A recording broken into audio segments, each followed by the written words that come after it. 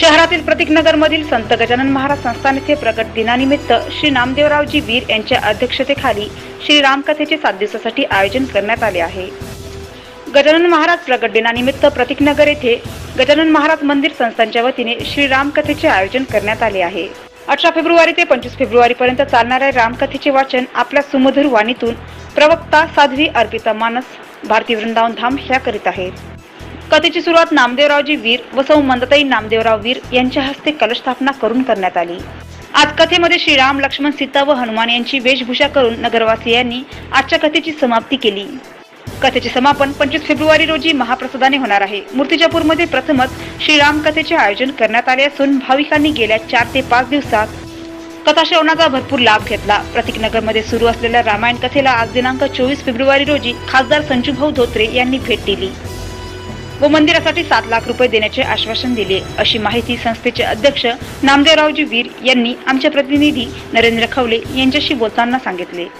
शुभ नाम साध्वी अर्पिता मानस भारती जी और हमारी संस्था है वंदेवी महिला सेवा संस्था। इस संस्था में दिव्यांग लोग रहते हैं, मतलब अंधे, लूले, लंगड़े, अपंग, अनाथ, विधवा और जिनको पतियों ने छोड़ दिया ऐसे परित्यक्ता नारियों को हमारी संस्था आश्रय देती है। इसलिए इसका नाम मैंने वंदेवी महिला सेवा संस्था रखा है।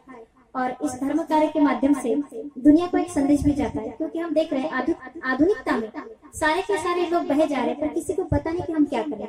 राम कथा के माध्यम से जन जन में जागृति करना, राम भक्ति का प्रचार प्रसार करना और साथ ही साथ महाराज देश का निर्माण कैसे हो सकता है। महाराज मंदिर प्रतीकनगर मूर्तिजापूर येथे दिनांक 18 फेब्रुवारी 2019 ते 25 फेब्रुवारी 2019 पर्यंत हे श्री संत गजानन महाराज प्रकट दिनाच्या यात्रा महोत्सवा निमित्त संगीतमय श्रीराम कथेचे भव्य आयोजन केलेले आहे।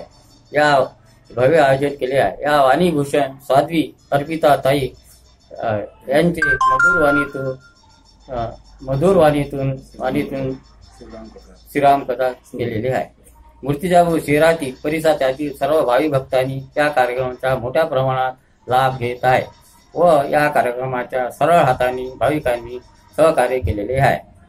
उद्या सकाळी श्रीची नगरामधून भव्य मिरवणूक व शोभायात्रा निघणार आहे। दुपारी 2 ते 5 वाजेपर्यंत महाप्रसादाचे आयोजन केलेले आहे।